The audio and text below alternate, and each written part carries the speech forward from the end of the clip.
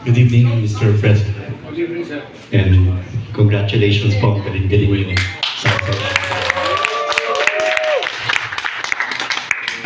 ano po pakiramdam nyo ngayon at nasabi nyo ang halos lahat ng gusto nyo sabihin sa Senado kanina?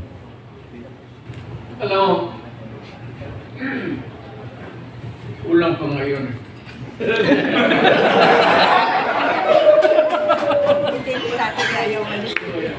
Napakarami kong problema. Ito in connection, law and order, or peace and order. Mamili ka na dyan sa dalawang salita. Alam mo kasi ang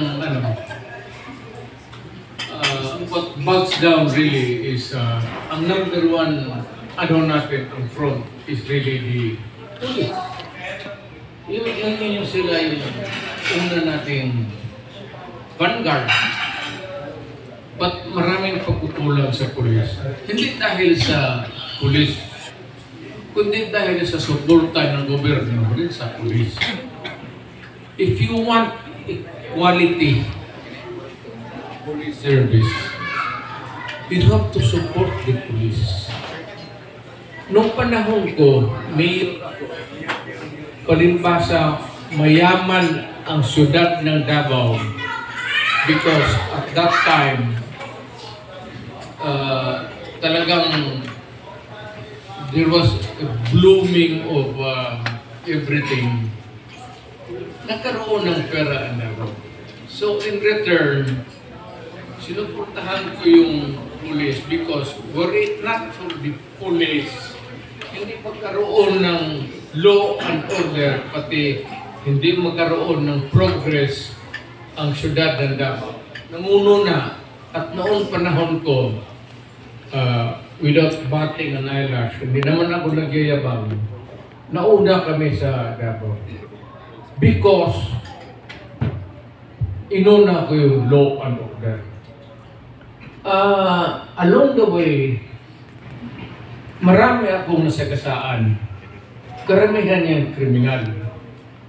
Maraming namatay na kriminal. Hindi ko I'm not evading anything.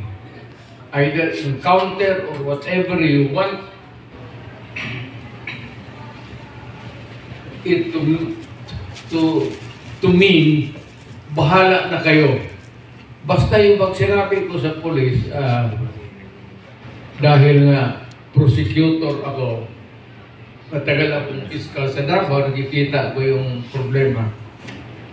So nang nag-mayor ako, sinabi ko, gusto ko ito. Sabi ko sa police ko, wala akong pakialam kung basta make the city peaceful. Yeah, along the way, yun yung sinasabi nila mga extradition killing sa Davao. Nanguna yun Davao Death Squad. Wala na akong pakialam. Ang akin ang resulta. Dahil ako nagpa-elect ng mayor, I promise the people that I will restore order in the city. And I will make the city progressive. At sa awa ng Diyos, sa tulong ng Diyos, pati tao, in a matter of 3 years pag-upo ko, nag-bloom ang Davao. Namuna. So sa Davao noon, magtindig lang ang pulis dyan, traffic, pumasok na itong mga NPA na ito, pak. In one day, minsan may 4 na pulis o 5 pulis ako natutumba. Kayong nung na-mayor ako, umakyat ako sa bukid. Kinausap ko itong New People's Front. Ang mali naman itong yung mga liderato nila, nandito rin sa pamilya nila, nasa baba sa siyudad. Sila yung mga student leaders na naging radical, doon sa taas, naging commanders. patay dito, patay doon.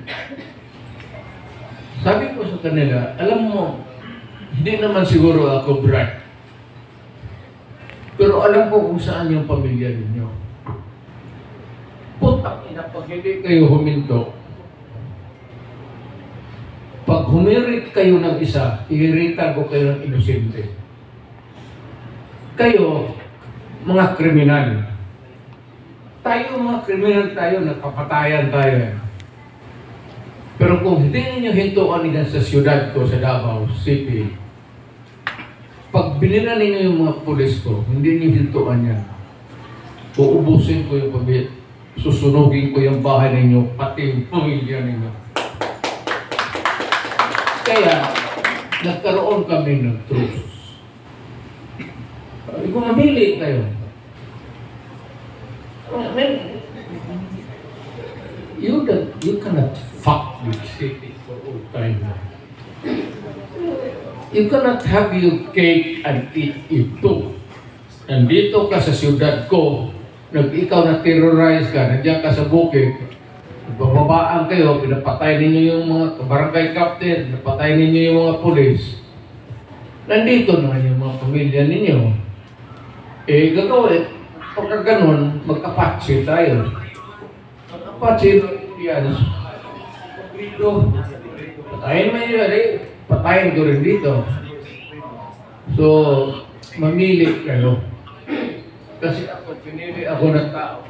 Ayaw kong mapahiya. Kasi ang campaign slogan ko, Davao City will be peaceful. At gagawin ko yan. Kaya namuna ko rin. Naging progressive city kami. Gumanda ang Davao. Maraming nainggit. Kasi maganda ang Davao. Napunta sila, makalakad sila. Hanggang ngayon, yun. So, parang Indian style. Apache beso, Comanche.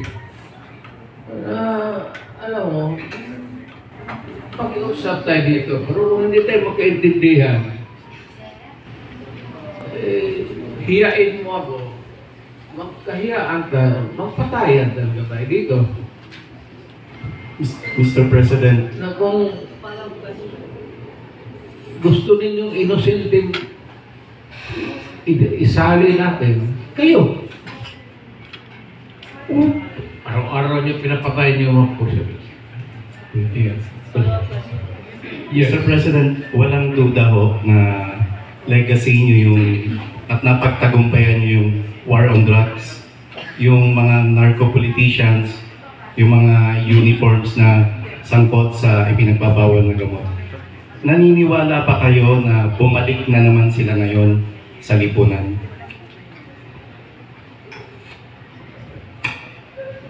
Alam ko, pero nagdidistansya ako.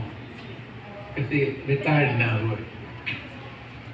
At kung magsalita man ako, wala na rin ako mag-contribute because the only way that you can deal with the problem is to have the government power. Hawak mo ang pulis at anong gusto mong mangyari dyan sa syudad mo, nasusunod. Kung hindi mo na kaya, wala ka na niyan. Tahimik ka na lang. Pero bumabalik ka na. Pati sa syudad mo. Ang sinabi ko lang naman sa kanila na, look, pagka nakaupo dyan sa City Hall, DUTERTE, either anak ko, huwag ninyo kami iyain. I will not allow na mapahiya yung anak ko na mayor na babae, mayor na lalaki, papalitan lang naman sila dyan sa syudad, na hindi ako makialam. Kasi ipapahiya ninyo yung legacy ko na peaceful na kasi ang Davao. Huwag na ninyong kasi hindi ang papayag. Ngayon, malapit na naman election 3 years. Tatakbo ako ng mayor. Maubos kayo kay mayor. Saan ko na yun?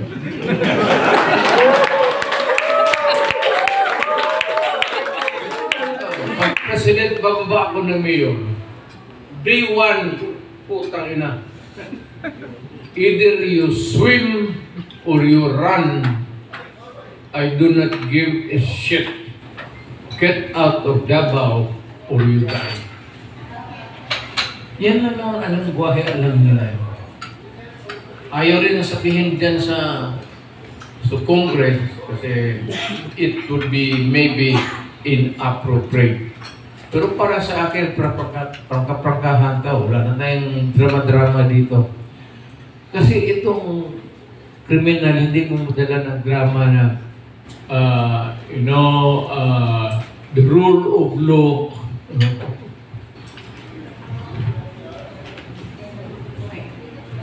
Thank you, sir. Hindi nakakaintindi niya. Buti sana kung kinakausap mo yung rule of law, naiintindihan nila. Putang ina, alam yung rule of law. Rule of the money yan sila. And the rule of violence. The only way to deal with them is kung ano yung ginagawa mo, Adre, gagawain ko sa iyo. Pag hinuln up mo isang pamilya, ni-rape mo, tapos pinatay mo, masiguro, nung mayor ako, hahanapin kita, papatayin kita. Hindi ko naman tinago sa Pilipinas yan. Paski nung presidente ako. Walang kwenta dito. It could cost my life someday. Kasi nung pinatay ko, medyo ano rin yan. May galit rin yun sila sa akin. Pero, sige, matanda na rin ako. Basta, yung sinabi ko, nung tumakbo ako ng mayor, at tumakbo ako ng presidente, stop the fucking drugs kasi talagang yayariin ko kayo. Nung nag-presidente ako, marami. Kaya yung sinabi, hindi ako nagbiro no yung Manila Bay na puno talaga yan. Yung hindi naniwala, sorry. Ngayon, kung hindi ko matiis ang bayan ko, nagkaroon ng spasm dahil sa violence caused by drugs and everything criminal. Pag magtakbo ako ulit, kanya alam niyo mo nung takbo. Maski magtakbo lang ako ng mayor, ubos ko yun. Alam mo itong mga putang inan to? Alam mo kung bakit? Alam ka mga kriminal? Ano ang nagbibigay ng lakas ng loob sa kanila? Alam ba no? Baril. Alam mo lakas loob nila? Silin yan, walang baril. Akitin nila ng bahay, walang mga baril. Hold up nila, walang mga baril. Pero bigyan mo lahat ng baril. Ay di magkalma tayong lahat. Maniwala kayo. Ngayon,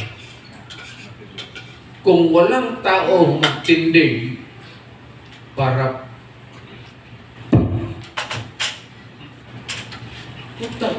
kaya mo talaga kayo. Kasi ako naman, peace loving ako. I follow the 10 Commandments. I give importance to every command yung utos ng Diyos. Pero lang yung tausya that commit. Mukhang hindi ko nasunod yan.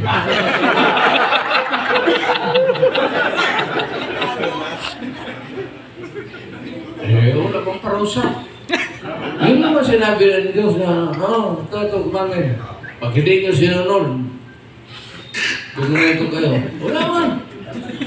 Ten Commandments. Tapos tayo nakikinig, so, pero kung sinabi ng Diyos na, ito yung commandments ko. Sundin ninyo pag papatayin ko kayo. Gatitino itong mundo ito. Yan ang mahirap. Kasi hindi ko sabihin na ang solusyon patayan. Pero anong isa itong criminal? Society and criminal. Manakasulog itong mga animal na to kasi may hawak nila ang baril. Tapos alam nila yung mga civilian, the ordinary civilian. Hindi talaga magpapatayan niya. At ang ayaw ko lalo na yung kidnapping ng mga bata. Kaya mag-kidnap ka ng mga bata, babae, tapos kidnapin mo pa yung mga babae, tapos i-rape mo pa, o lalo na patayin mo. Nung mayor ako, isa presidente ako, hindi kita talaga bubuhay. Tapos sabihin na rule of law, hanggang kailan? Putang ina, hanggang ngayon, nung fiscal pa ako, hanggang ngayon, 10 years from now, yung robbery na nakapending pa. Natapos na lang ako pagka-fiscal, naging mayor na lang ako, naging presidente na lang ako. Putang ina yung kaso. Alam mo kasi pagka may pera, lalo yung mga drogista, they can afford to do it. And they can delay and delay the case until kingdom come, until you rot waiting for justice. Yan ang totoo dyan.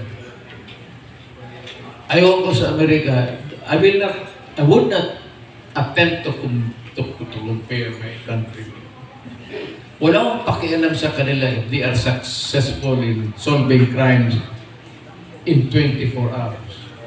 But dito sa Pilipinas, pag wala kang, lalo kung wala ka ng pera, at tapos wala kang follow-up. Yung mga mayaman na mga grabyado, they can finance the police operation and they can get justice forthwith, maybe immediately. Pero ordinaryong tao, hinood up o pinatay mo, wala na yan. Kaya, magprangkahan, sabihin, alam ko maraming mga pipiyak dito.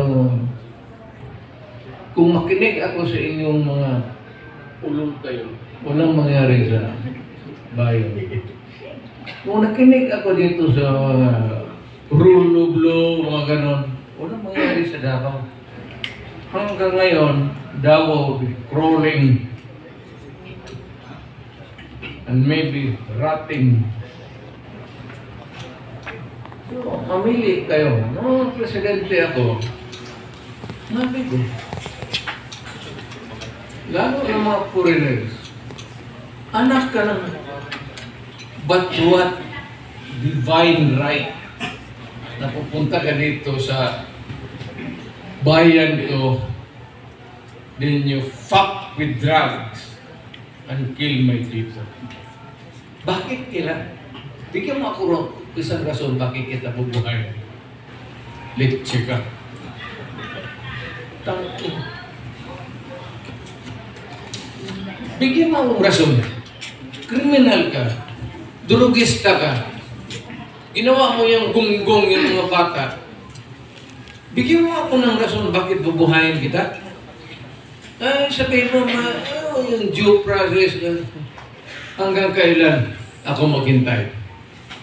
Kung ako mismo ang prosecutor, ako ang mayor, mamatay na ako yung kaso.